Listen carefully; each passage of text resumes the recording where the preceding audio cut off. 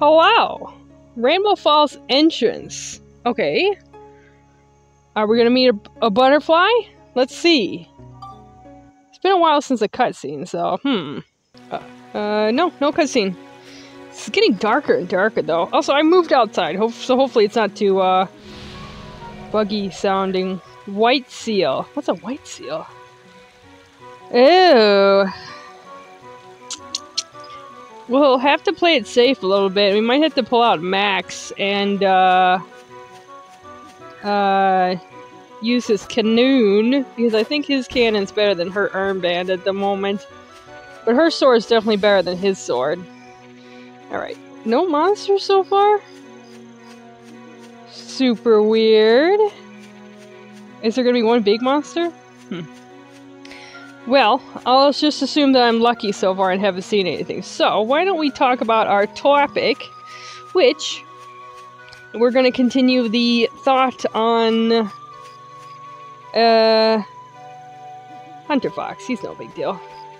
The thought I had on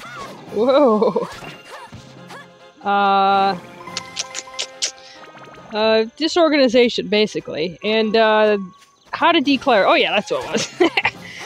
The easiest way to start decluttering is to follow one simple rule, and that is for everything that you bring in, 2 things have to go out. This is absolutely the best way to start. If you can stick to this rule, you will have your place clean in no time. This is useless on him, actually. Oh my gosh. You stole my bread! I can't use healing items. I hope there's a healing thing on this floor. We should look for that. So Gyomos are going to be the biggest problem at the moment. Yeah, so if you send... Whoa! 2 things out every time you buy one thing. And it's good to stick within the same category to start with, too. So if you buy 1 book, you have to let go of 2 books. And this rule... I just saw what that was. I just walked into it. Okay, ride pod. But we need to... Oh, can I repair it? I got a gooey peach somehow. I can't repair it. Oh, I can repair it. Okay, this thing can be repaired. Well, in that case, we might just fight everything on this level with it. Seems reasonable. I need more juice, though. Juice.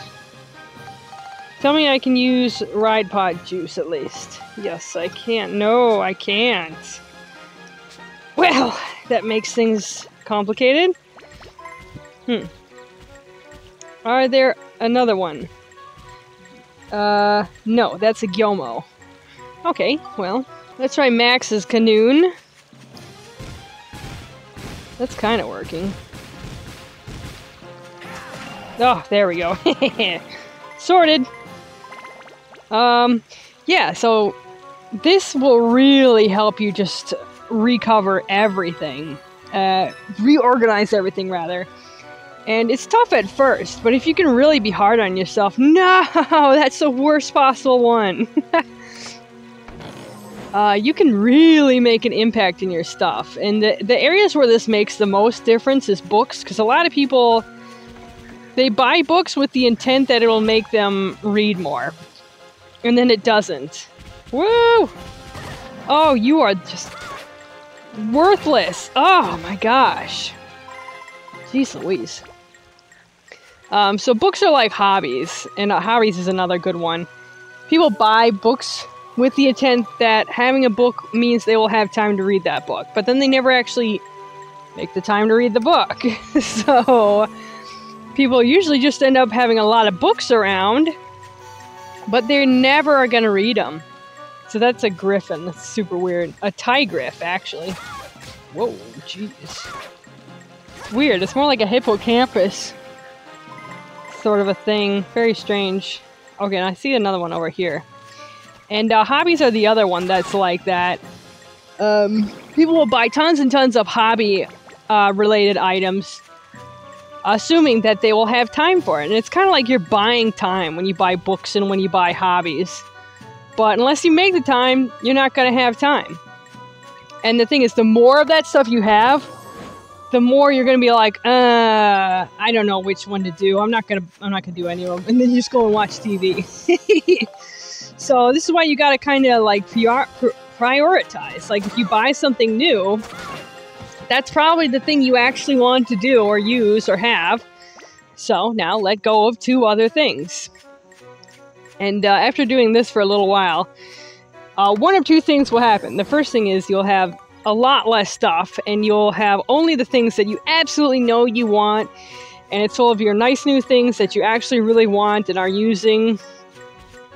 And the other thing that will happen is, in very short order, you will get sick of letting go of stuff. So every time you go to the store, you'll be like, no, I don't want to get the things that I have. I know that I want, therefore, I'm not going to get this. And loud budgeting was something that we covered once. Oh no! Oh, what a jerk! Okay. Max, you're up. Ay, ay, ay. You can actually fight this thing, even though they tell you you can't, but there you go. Yeah, so...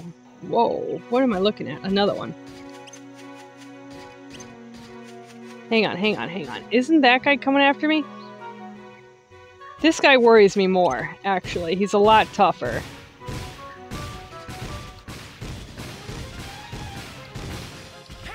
There we go. Sorted. Alright. Now, lock onto target. Freaking dork over here. What? What?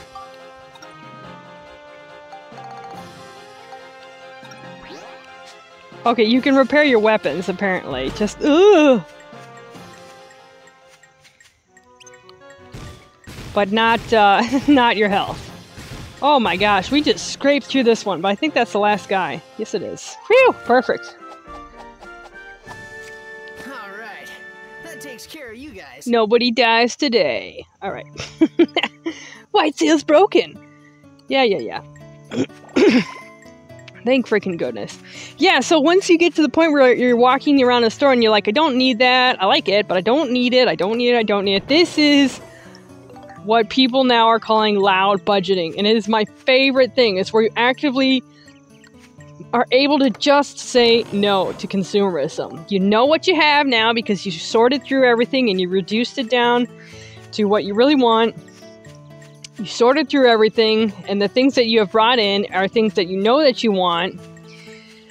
And now, when you go out, you can say, nope, I don't need it. And that is a whole topic for another day, is how empowering that phrase is. So anyway, thank you for watching, like and subscribe. I hope this decluttering tip helps you, because holy cow, has it ever helped me. This was the one that I started on way before I decided to become minimalist, and it just made my life so much easier. So, yeah.